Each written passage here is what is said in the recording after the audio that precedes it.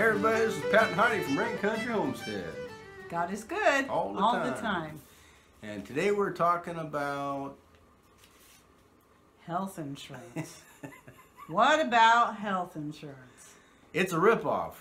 The end. The end. Bye. I'm trying to save you guys time. Right. Anyway, that's a short story. But if you guys are still here, you can hear the long story. And insurance, it's a good thing. It's insurance. But you're having to rely on them to make a decision whether or not they're going to approve a claim or not. You know, yep. You're guilty till proven innocent. Okay, I know this is just Mr. Rain's rant and view on insurance. Such a cynic. I don't like to rant either, but sometimes you have to. If you have to have insurance, although it's unconstitutional that you have to have it. Yep.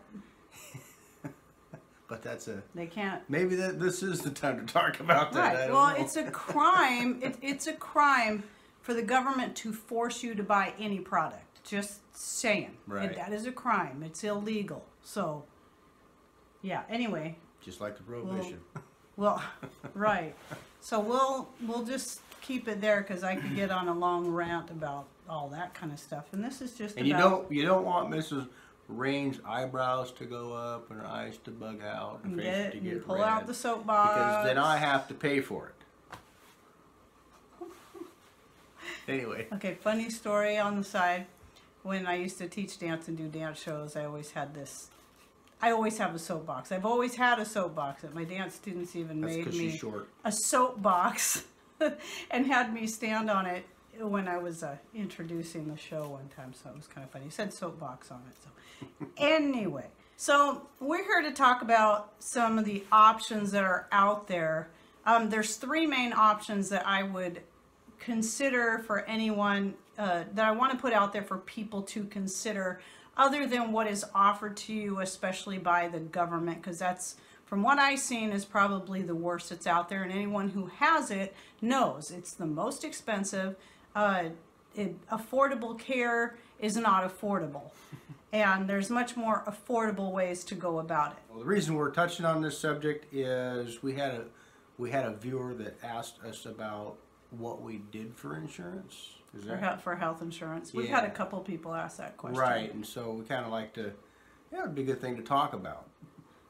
So what we did for a while there was, when Patrick was still working for the man, is that we had insurance through his job, and it was decent insurance for the most part, but we really rarely ever used it. That's the thing, is, you know, he was getting a certain percentage taken out of his paycheck. I mean, there was the, you know, some of it was funded by them, and then we paid for the rest, and we're just healthy people. We're not on any kind of medications. Which most of you know, we quit the thyroid medication like 7 years ago, and so we're not on any of that. And the only thing I see health insurance being good for people like us is you just never know when a catastrophe is going to happen. You know, you get in a wreck and you're all beat up, or suddenly come down with cancer, as we know that can happen to anyone, no matter how healthy they are or how well they take care of themselves. You just never know. And, you know, it's good to have some sort of insurance. But since he has not been working, you know, he's been working from home, you know, we've been doing this together, as we talked about in our Escaping the Rat Race video.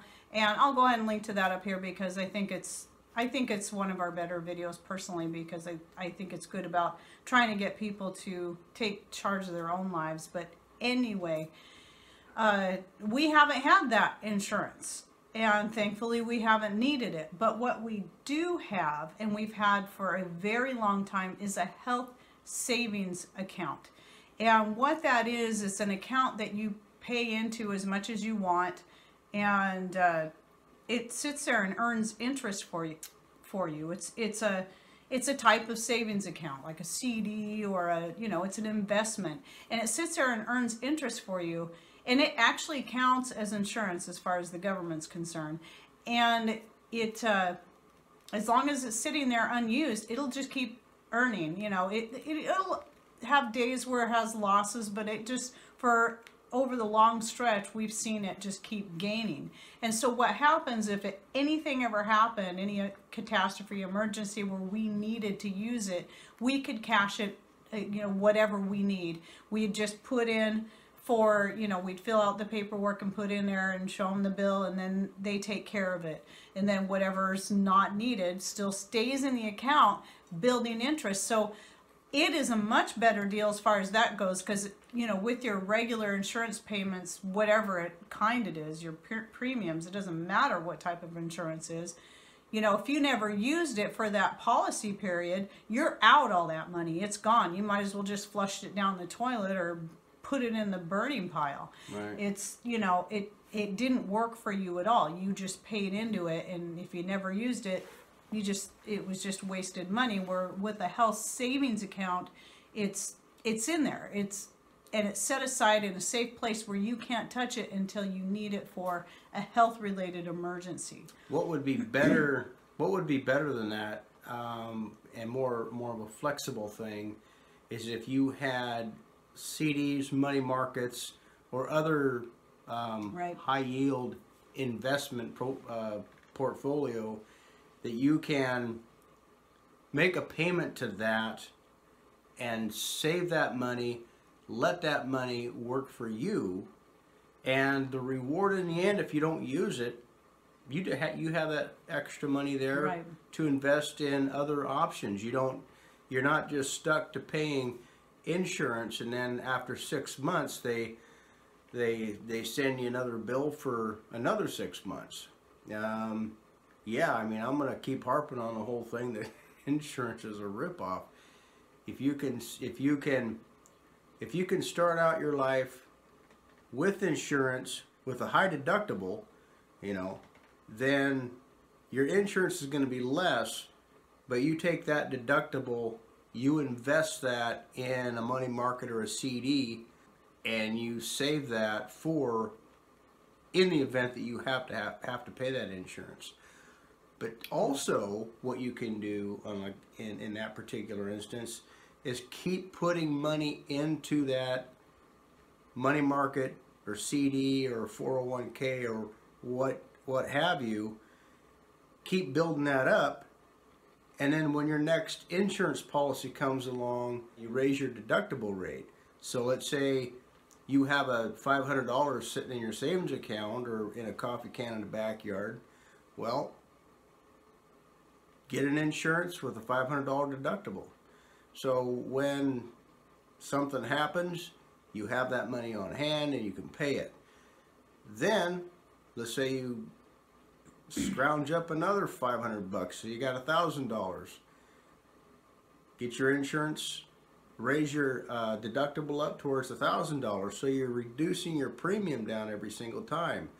Keep building that and leave it alone specifically for your medical, emergency medical or high medical bills. You know, like you get cancer or some sort of terminal disease or major operation. You know, the pharmaceutical industry and the hospitals are just rubbing their hands together, and everybody else is out there waiting. I probably just knocked her off her soapbox, but anyway, I'm putting me back on it. Yeah. But anyways, if you got to get the idea, you just keep saving. Yep. The more money you can put away is your money. You know, it's not something like you're going to pay like a $500 per month for all your insurance or whatever like that, and you're never going to realize that unless you get hurt. You know, Right. My mentality here is to save what you can. Be self-insured. Yep, be You know? self-insured, and we're going to talk more about that in a little bit. One thing I want to go back to the health savings account is that if you have that in tandem with some type of health insurance, then the health savings account will pay that deductible for you too. So the nice thing, let's say if you don't have any other insurance but a health savings account, the nice thing about that, other than as opposed to having it just in a separate CD in your own bank, is that it does have a little bit higher yield than most of your CDs, and it does count as insurance. That will say that you're covered. That's how we were able to not have to pay a fine this last year on our taxes, is because we were still covered for the whole 12 months under that health savings account. And even though we never used it, we were covered. It was there, and that counted. So even though they're doing away with the penalties, at least for the time being, starting this year, it's hard to say how long that's going to continue. So having a way to cover yourself that way is really good, just to prevent, penalties. However, if any of you ended up having to pay the penalty because you couldn't afford health insurance, then the penalty is so much cheaper than buying health insurance that you don't need. But also, for a lot of people, you could have possibly got out of it, because if you can't afford it, you just say, I can't afford it, and you should be able to get out of having to pay that penalty. So if you haven't finished your taxes this year yet, you should be able to do that. If you couldn't afford health insurance, you should be able to write in there, we couldn't afford it. We didn't make enough money. But then the next thing I wanted to mention that we've looked into, but we're not going to go with, but we recommend it for people who are looking for a more affordable and what I think is a much better insurance policy than that I think will work for most people, not everyone, is to look into the health share places out there. There's several different ones. One of them is called Liberty Share, and we looked into that. And then another one is Samaritan, which is a Christian-based one. Well, I think the other one's Christian-based too. The reason I didn't like the Samaritan one is that they won't accept you if you are not a regular attendee of a church. And then you have to have a letter to give them from your church saying that you went to this church. And we currently are without a church home. Now, I do understand it, because the whole idea is they want to make sure that you're, like with the Liberty Share, it's another thing, is they want to review your records and stuff and make sure that you're someone that actually lives a healthy lifestyle. They're not going to want to take people in that are they're going to sit around and drink it up and smoke it up and eat bonbons and and donuts. High risk. And you're lazy, you don't do anything. They're not going to accept you into the program. So you have to be it doesn't mean you can't have a pre-existing condition. They just want to know that you are living a healthy lifestyle. A lot of people have a pre-existing condition that are living a healthy lifestyle, so it's not that. So the difference with a health share type plan is that you're actually sharing the health costs amongst different people. So your money is still going out, but you're actually directly helping other people when they need it. And then when it's your turn and you need it, you put it out there, and then people will pay their premiums basically directly to you to pay for your health care. And so it's a community-based thing, which I think is excellent myself. It's not really, in my opinion, quite as good as being able to have maybe a health savings account where you've got the money sitting in there building interest and constantly gaining as it's in there. I think that's the best way. And then the money's always there. It doesn't just disappear, but at least with a health share, it's people helping each other. And it's, I would say, a little more reliable than a lot of the health insurances that are out there. Well, and here's a concept. Along those same lines, if you have responsible, healthy people in your family or your close friends group, I know this day and age it's tough to trust people, but what a concept it would be if each person in a small group or even a large group could compile their money, put in a certain amount per year, and build up that savings account, and then everybody within that, depending on how small or how small or large that savings account is, right, group bucket is, why can't everybody within that group get insurance commensurate to how much they got saved. And so your deductible, let's say y'all got together and you had $10,000, you know, buy $10,000 deductible insurance for everybody. So the major medical, when it comes along, you know, everybody pays, you know, if everybody's honest and everybody takes care of themselves and they only go to the hospital when they absolutely have to, why not get a group together to save that money for a large deductible insurance for everybody? Everybody being on that savings account or knows where the bucket of cash is in whoever's backyard or whatever the case may be. Again, you have to really trust. Yeah, it's great, but you have to really trust people. What a concept, you know. Make sure it's a good we've group. thought about that on numerous occasions, but it would be akin to a savings account. Yeah. But the idea of being able to work together for something that's astronomical like that, and almost impossible for just one person to become an island and survive on their own with the medical industry the way it is, you know. Well, you stub your toe and it $100,000 right there, you know. It's just crazy. Yeah, it's stupid.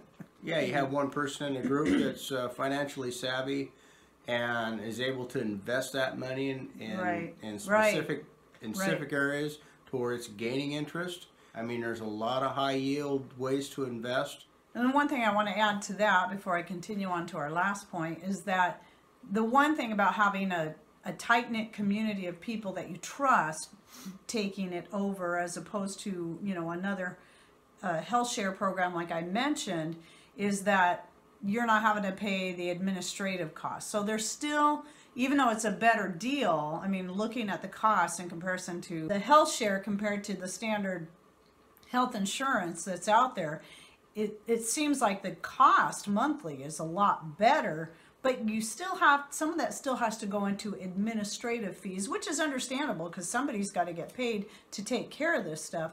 But if you're in a tight-knit community and you all agree to help out, and you know, and people take on their, just like with any kind of community related things, whether it be a garden or whatever, and people take on the area that they're skilled at, you know, investing and so on, somebody else keeps track of the books or whatever it is, then that's one way you guys can save on that administrative cost. The last idea for health insurance goes back to, what did people used to do 100 years ago? Before they had the government telling them you have to have health insurance, and then the doctors telling everybody they need to be on 1 billion different drugs all at once, and they have to have this surgery that is most likely unneeded, or be on drugs for let's say cholesterol or high blood pressure or thyroid, which in most cases is entirely unnecessary. They're making a lot of money off of you. So what did people used to do? Bloodletting. Oh, shush. Liniment oil. You know that's not what I'm talking about. Well, one thing they used to do is they used to have their emergency fund that was stuffed in a jar or a mattress or somewhere. It was common for households to have an emergency fund jar. That was for whether it be health related things and they needed to go see the doctor, or the doctor came and visited them. That was for if, you know, some other need came up, you know, their house burned down or whatever it is. Of course, hopefully they kept the money in place where it wasn't going to burn. But that's what people used to do. And on top of that, back then, doctors weren't putting people on all these expensive drugs. They weren't overcharging for procedures that shouldn't cost so much. Hospital stays were, I mean, even in comparison to, you know, what the costs now of things and the devaluation of our dollar, they were still a lot less in comparison to that. Because you didn't have insurance companies and everybody jumping in the mix trying to take their cut of the pie. So I say go back to the old-fashioned way, get yourself a fireproof safe or something, and start putting some money away, you know, or put it in the bank if you feel better about that, where it can earn an interest. I just think that just makes the most sense, because that money's still going to be there for you a year or 2 or 5 years from now. if you didn't use it through that whole time, you didn't throw it away, it's still there for you. So that's what they used to do. So what's the thought?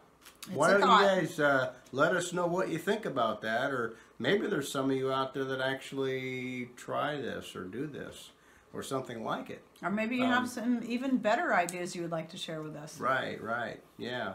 I was thinking of earlier when we were talking about the person who is money savvy and who is going through all of the logistical fine-tuning ends of managing that group account. You know, maybe as a reward for them, maybe they could not have a monthly investment in that. Maybe they can, that's the way that they can get paid. Or not you pay know, as much. Yeah, I know, like on a lot of road share things or associations, you know, there are groups of people that live on a remote country road, and they all pitch in to, you know, buy gravel and spend time spreading rock and filling in chuck holes and different things. And sometimes the guy that has the, you know, the backhoe or the tractor or something like that, and is giving his time and his equipment to the task, you know, maybe they give him a break or let him maintain the road for free and not have to pay into the gravel costs and, you know, putting on a lift or something like that for the road, or replacing culverts or something like that. So just some things to think about. You know, we're looking for ideas all the time, and if you guys have some ideas, share with us those things in the comment section below. We pick up nuggets from you guys, just like we hope you pick up nuggets from us. And anyway, you got anything else to share? No, that's it. Unless you want me on my soapbox again. You don't want that. All right. Well, thanks for watching. Take care. And God bless.